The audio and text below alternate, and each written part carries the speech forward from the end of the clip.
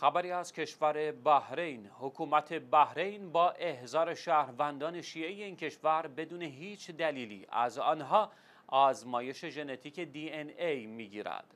فعالان حقوق بشری بحرین اعلام کردند حکومت این کشور شماری از شهروندان شیعه بحرینی را احضار و از آنها آزمایش DNA گرفته است.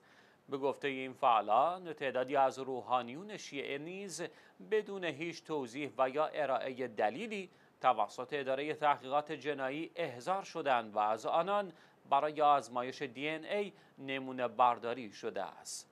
فعالان حقوق بشری اعلام کردند اجبار افراد به انجام آزمایش‌های پزشکی بدون رضایت آنها غیرقانونی و اهانت است.